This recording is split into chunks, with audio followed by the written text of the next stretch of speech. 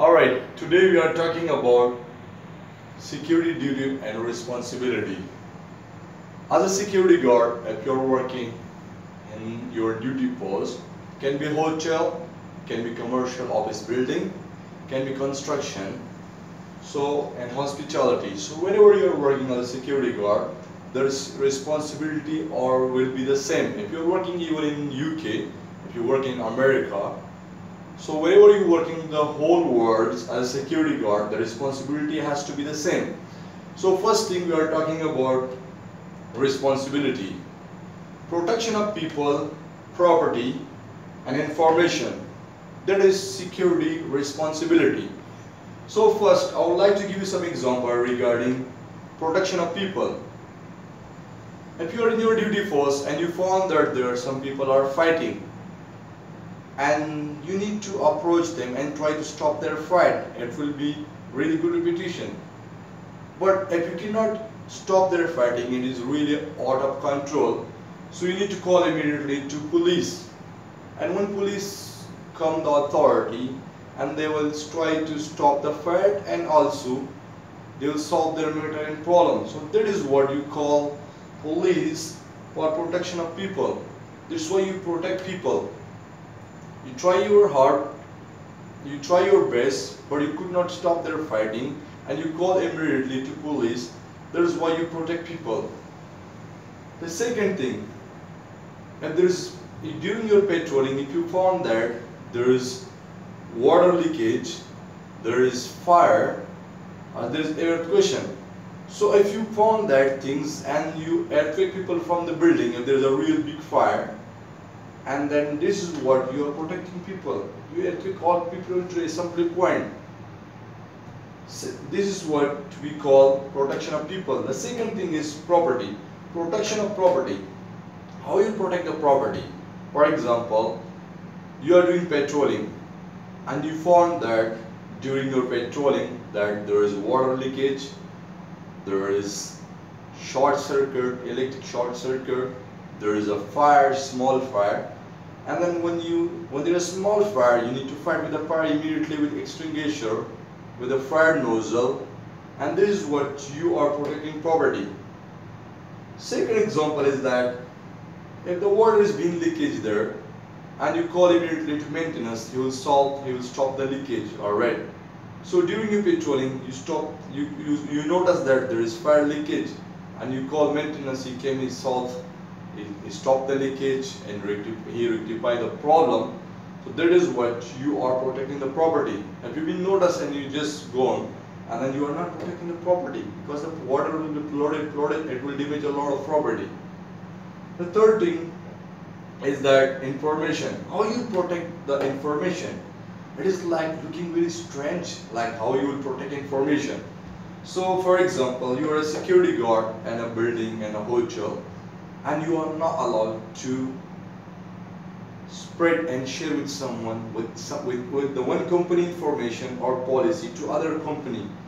So this is what you are protecting someone company informations.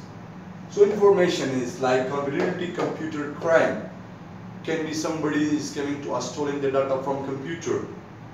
That is what you are controlling. Information, you are protecting information.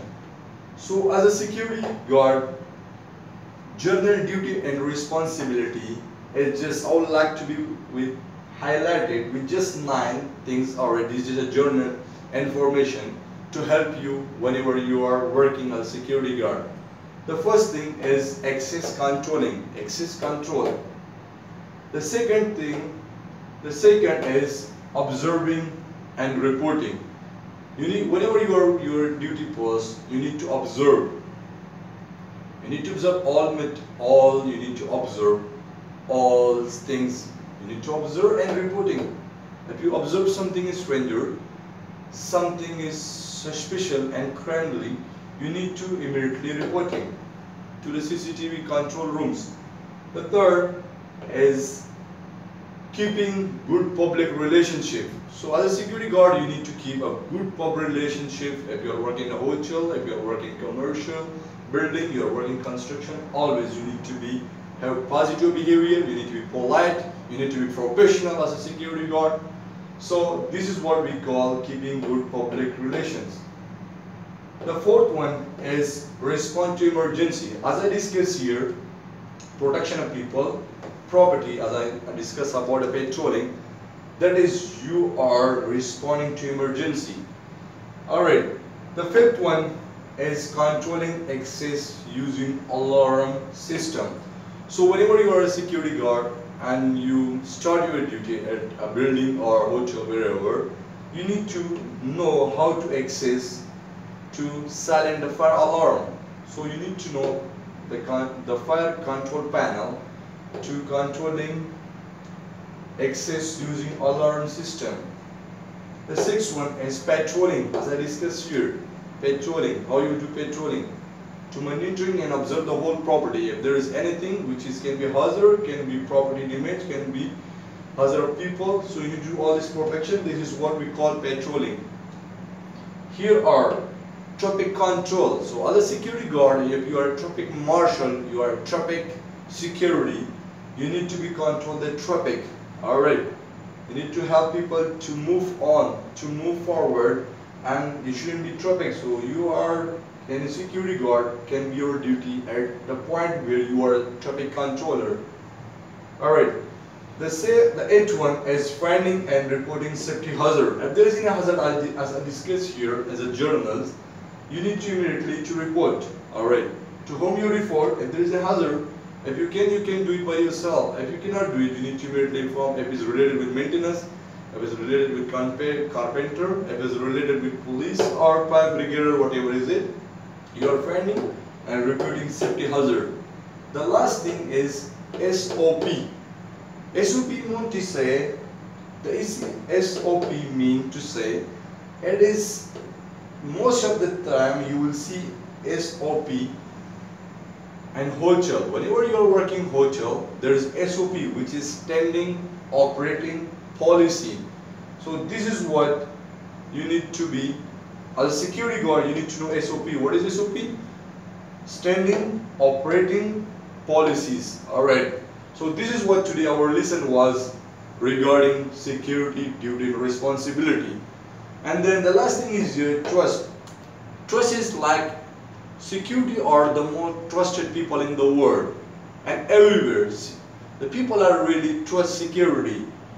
So today this was my short video for a good and some knowledge regarding security, journal experience, journal information. So I will having next video inshallah as soon as possible to give you some more information, and hope you like my video and hope you watch my video. So subscribe my video. Thank you so much.